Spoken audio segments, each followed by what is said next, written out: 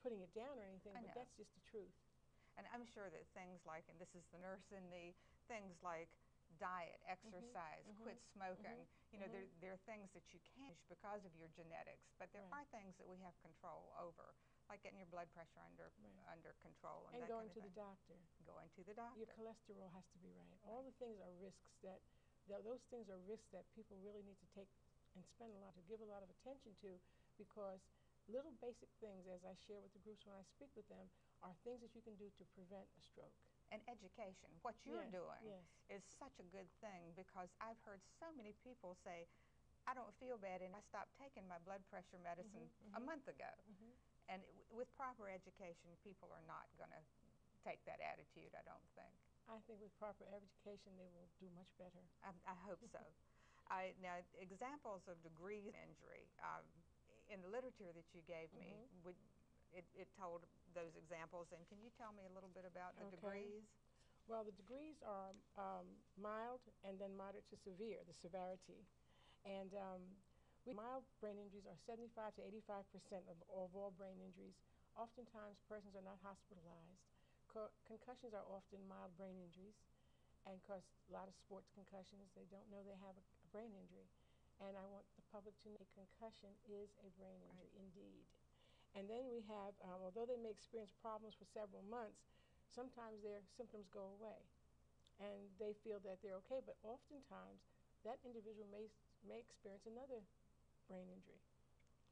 Now you have the moderate to severe brain injuries that are 15 to 25% of brain injuries. Those are the most severe. They all usually sustain some alteration of consciousness and typically hospitalized, so you know that there's a brain injury. If it's severe, it's going to be retention. Right, right. And some medical attention, it's obvious. You know, there's been so much talk in the news lately about traumatic brain injury associated with our troops in Iraq and Afghanistan. And, you know, what role do you play and does your organization play in dealing with these people when they're returned home? Because I know that the effects of these traumatic brain injuries are sometimes very long-lasting, like you said earlier.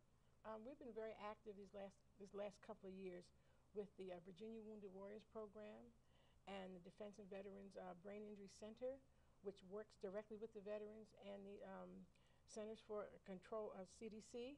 And this way, we can all collaborate and share ideas and give them services that they need, and really just make a network of services for them.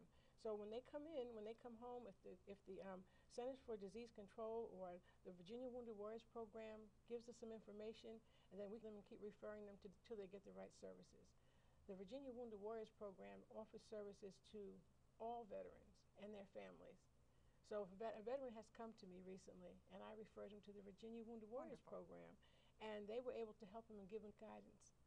You know, some of these people are not only coming home with post-traumatic stress syndrome, they've got the head injury too, and the lasting effects of both those things. It must be very difficult for these people. I mean, and they've got to get the right services. They need a neuropsych evaluation. I think the VA is really on top of it now. They probably have been, because there's so much. These are blast injuries. These aren't shots so much. Right.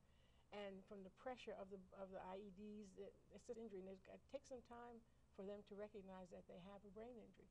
Because a lot of them think it's post-traumatic stress disorder, but it's a brain injury. I've been working with the student veterans that are returning that want to go to college. So I think Longwood University, Lynchburg College, and University have student veteran organizations to work with those vets that are coming back so they can go to college. And That's people wonderful. have to know, the administration has to know that they have a brain injury, and the students have to be prepared to understand what a brain injury is all about. I just think that's wonderful that that service is out there. People, and you know, stuff you see in the news, so many of them are coming home, they have no jobs, and then they've got these things on them too. So it's nice to know that they've got a place that they can turn. And the more we put the word out there for everyone to know, there are services available for the veterans, for the persons, the seniors, for the kids. Just speak up. Come to the Brain Injury Association of Virginia. Check with the Veterans Administration. There is some information out there, and we're really working very closely together to offer. And now, our troops, they're coming home with non-traumatic brain injury as well. Is that true? Yes, they're coming home with non-traumatic brain injury, maybe some a moderate injury to mild. However, um, many times it's diagnosed as post-traumatic stress disorder. Yeah. So I think we're paying more attention now to really doing the right tests and whatnot to identify the type of brain injury and the extent of it. Plus, there's been more on television about it, which has Mhm. made the public aware, I think. I think Bob Woodruff, the anchor, He's the one. he was an ideal person because he was there. He experienced a very traumatic brain injury, and because they acted so fast and got him medical attention, and they were able to remove his skull, so the brain and not damage itself anymore. That's how he has survived the way he Right. has, and he's doing great because I've seen him on TV. He really has. Yes. I think he's to be admired for what he's done. Mhm. And these people do require rehab for a long time. It's a many lifetime of rehab. And I just want to share some figures with you Okay. here. According to the Department of Veteran Services, Virginia has, in 2008, Virginia had over 800,000 veterans in the war. And 20% of returning from Iraq and Afghanistan reported symptoms of post-traumatic stress disorder or depression. Only half have sought treatment. So they want to go on their own. They figure they can work it out. They really want to return to their families and not have to feel that they are Right. and that's just how it is. 19% of returning service members experience possible traumatic brain injury. 7% of returning service members report both probable brain injury and post-traumatic stress disorder and depression, which is a lot. It's a lesson to try to fathom, to deal with. And when you look at what they've done for this country, what they've given, Yes.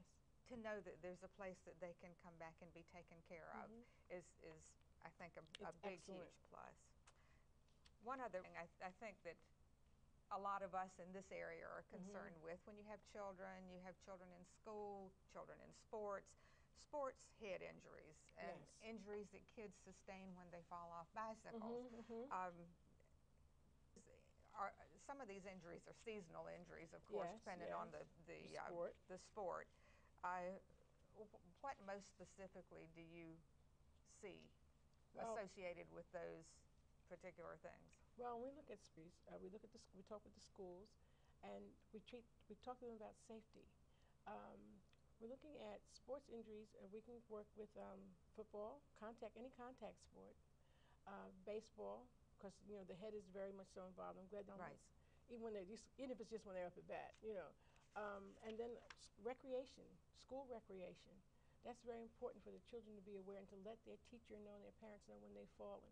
Bicycles, skateboards, all these things going outside. It's really great that they're involved in the sports. But the athletic directors of the schools, I've been sent them a package of information just to be aware. So those are the mostly they sustain a lot of concussions. That's why we have the effort concussions in sports. So if a young man doesn't feel well, don't send him back in. Or if you're the young person and you don't feel well, let your coach know so that they can maybe give you some help. The repeating theme I hear in what you're saying is education, education. It is. And if parents know what to look for, if schools know what to look for, then the possibility of getting kids with these head injuries to a doctor, to a hospital, very, very soon after the injury will make how their survival rate, that kind of thing. But when your child's head has been hurt, I talk with the parents. We do, all of us.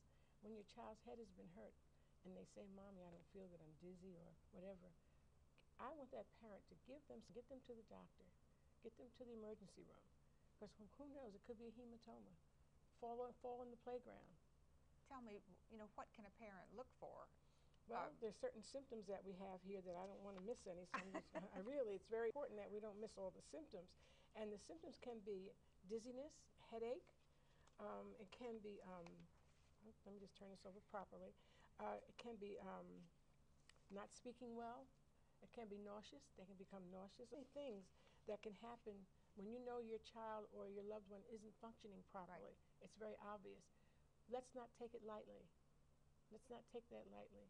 And sometimes they can't focus. Their vision is off. A lot of things happen. Equilibrium is off. So a lot of variations on a theme can happen. And even with the seniors, I tell them the same thing. If you even take a step and it's not right, give it a second. Check yourself out.